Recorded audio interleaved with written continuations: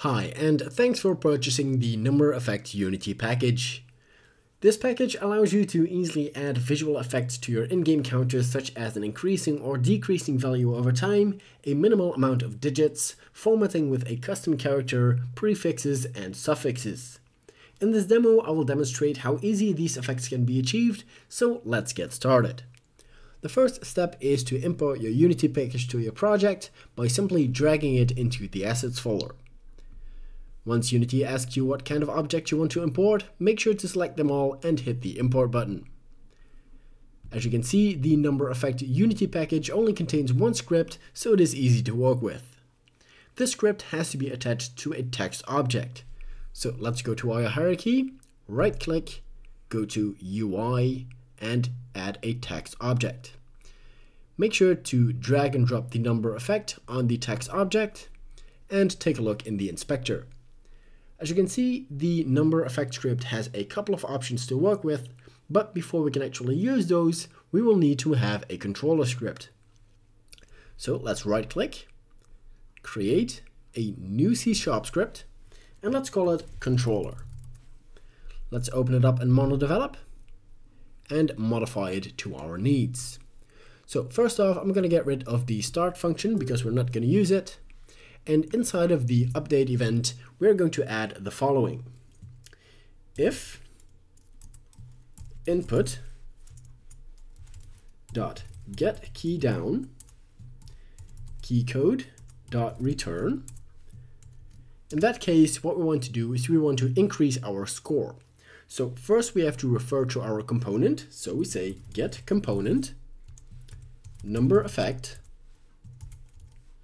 And then we're going to call our increment or increase score function like that.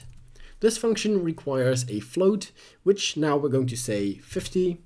And this float is going to be the amount that our current score will be increased with. Then what we're going to say is else if input dot get key down key code dot backspace. In that case, I want to decrease our score by 50. So again, we say get component number effect, and then we're going to say decrement score, and again give it a value of 50 like that. So make sure to save your script. Let's go back into Unity and make sure to drag and drop the controller script onto our text object like that. So now when we test our game, every time that I hit enter, we can see that the value is going to be increased by 50, and when I hit the backspace button, it's going to be decreased by 50 again. So let's take a look at our different options.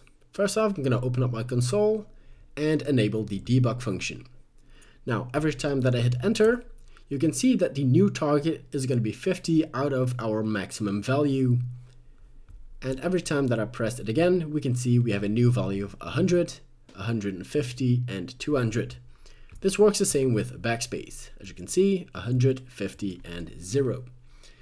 If we want to format our score by thousands, then we want to make sure to enable this option and give it a format character. Right now, I'm just going to give it a simple dot.